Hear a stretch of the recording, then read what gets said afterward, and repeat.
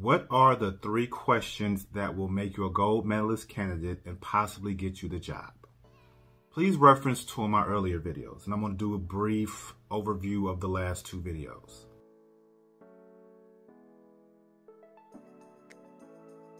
Period, point blank, be a subject matter expert on you. Talk about where you're from, something about your education, what you've been doing in the industry, and reference something interesting about yourself.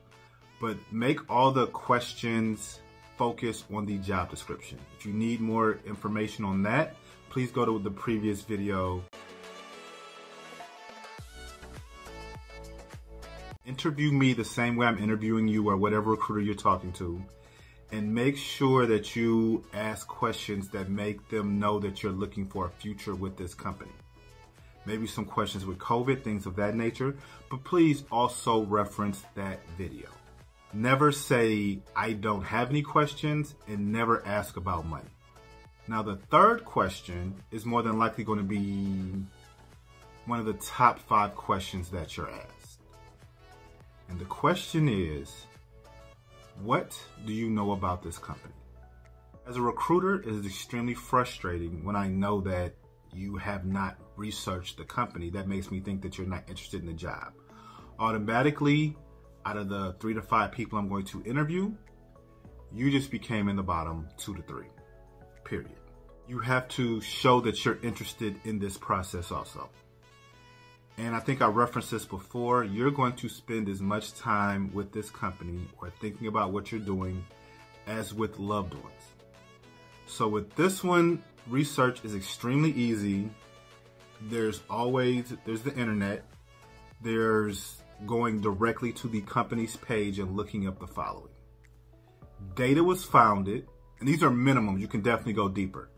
Data was founded, who founded it, if there's a why story behind where it was founded, and what are some of their biggest achievements. These are basic. These are extremely basic. The last thing I want you guys to also bring up, they'll have like something like news releases or things of that nature. Something big that's happened within the last year, reference that also. Write it down, practice it until it sounds like you're not reading. So to recap, you have to be a subject matter expert on you. Again, reference my previous video. I pretty much did a tutorial on what I say.